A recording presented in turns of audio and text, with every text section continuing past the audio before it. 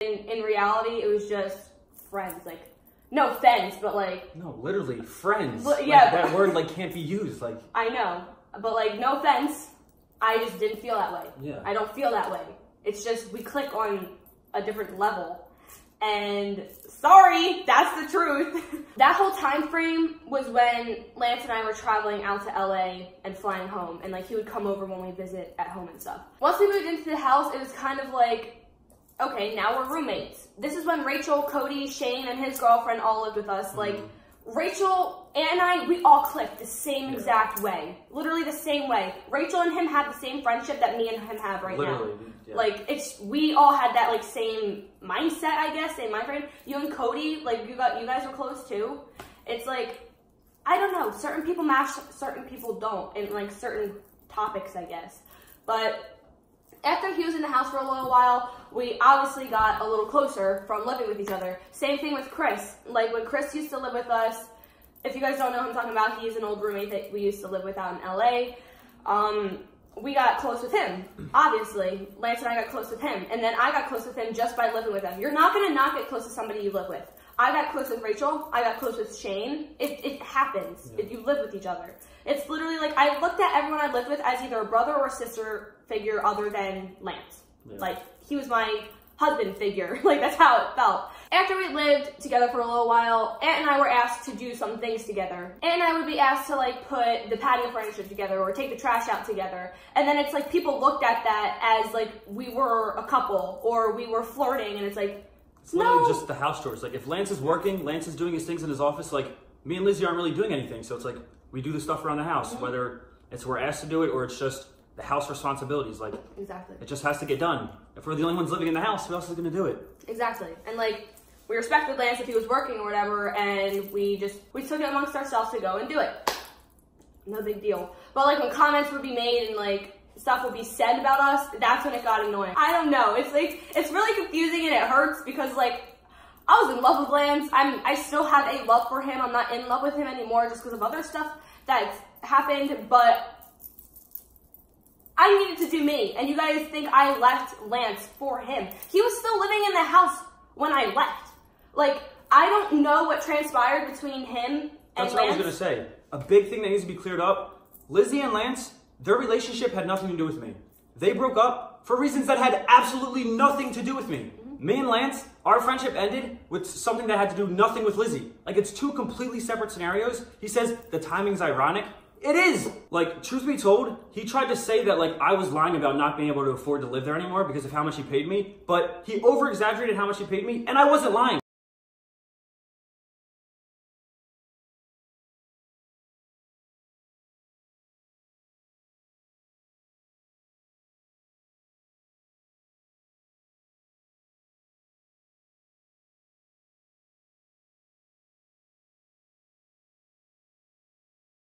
I offered to show him my bank statements. Like, I could not afford to live in that house anymore. I wasn't working for him. I didn't have a job. Like, I couldn't do it. It wasn't financially smart. My parents offered me to live back at home where I wouldn't have to pay any rent. And like, who would not take that? Like, it's not my fault that he was breaking up with Lizzy at the exact same time. And like, in his mind, he just convinced himself that like this entire scenario was going on, and he went to social media with it. And I feel terrible for Lizzy because this is her career, this is her life. And like, he said before that isn't him the type of person, like, doesn't want to involve himself with drama or any of this, and then he goes and like tries to ruin her life over stuff that's not even true, that he just convinced himself of. And then he found out it wasn't true.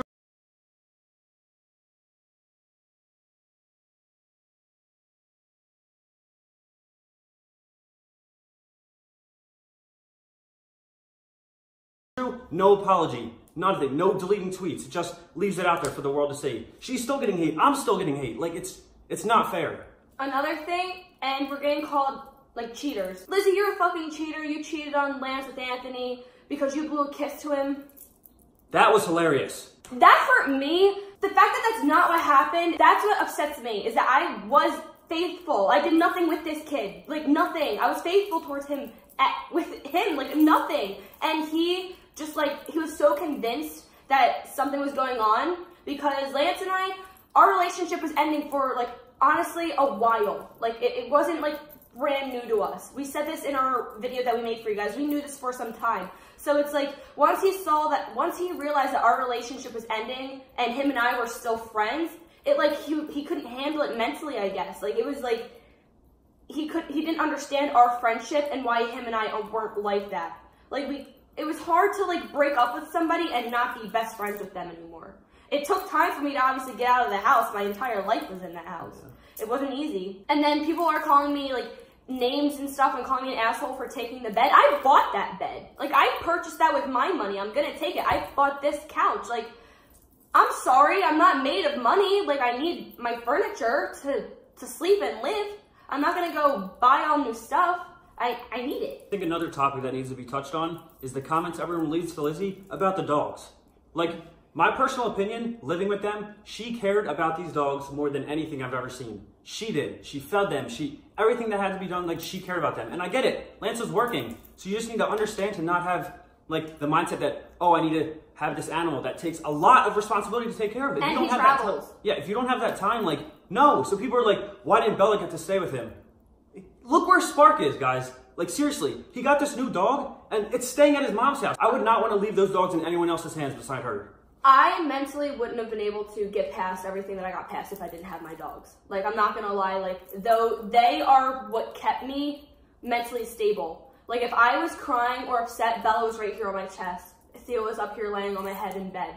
Like, if it weren't for them, I wouldn't have made it through what I got through. I'm not gonna lie to you. He had his entire family living right next door to him to support him and be there for him. I didn't.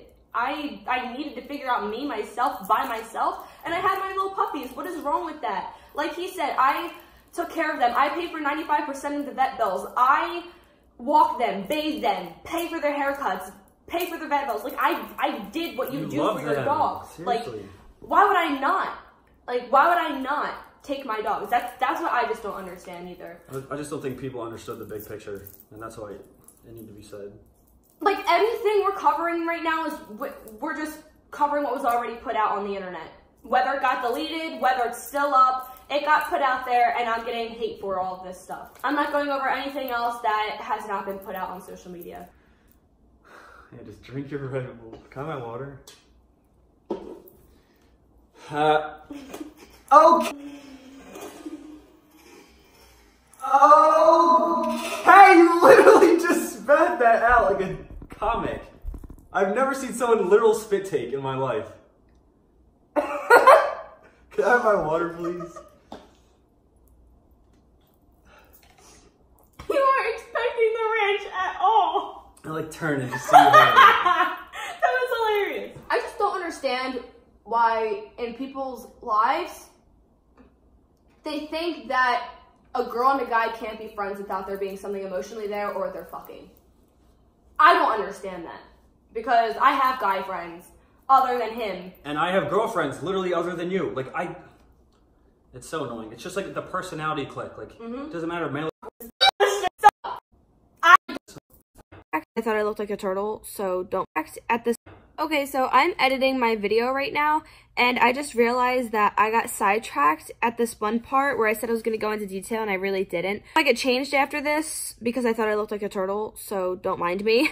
But he put this video on Twitter of making it look like I blew Anthony a kiss. And if you actually watch from the very beginning, you see that there's a car in the driveway that I was blowing a kiss to. So obviously, Anthony and I were waiting by the car for Lance to unlock it and to finish filming so we could get into the car. And I had a friend over and she was leaving. I don't know if he purposely didn't put the beginning because it made me look bad, or if he actually just didn't see from the very beginning. Then right after, things are getting juicy. So this video was posted on April 1st, 2018, and a bunch of fans were commenting under this video saying that Lizzy blew Anthony a kiss at 38 seconds in. Let's check it out. I'm gonna get my dad a dope-ass gift, but I just wait. Oh, did you miss it? Let's take a rerun. I'm gonna get my dad a dope-ass gift, but I just wait. I'm gonna get my dad a dope-ass gift, but I just wait. I'm gonna get my dad a dope-ass gift, but I just wait. Okay, now that you saw that, this is the funniest part. Lizzy realizes I'm still recording and the camera is being shown on her, and look at her reaction. She literally puts her head down. Till last minute with everything, it sucks. I don't know why I do this, but that's just how my— Wow, that's all I could say is wow. For the past 6 months this shit's been going on, probably even longer, and I missed every single clue. So yeah, he put that on Twitter, and once I saw that, I was just laughing because I personally knew that I did not blow him a kiss because one, like I've been saying this entire video, Anthony and I had nothing, so why would I blow him a kiss? Just doesn't make sense. Another thing, who blows a kiss to the side of somebody's head when they're not looking? There's just so many, just doesn't make my friend's car in the driveway.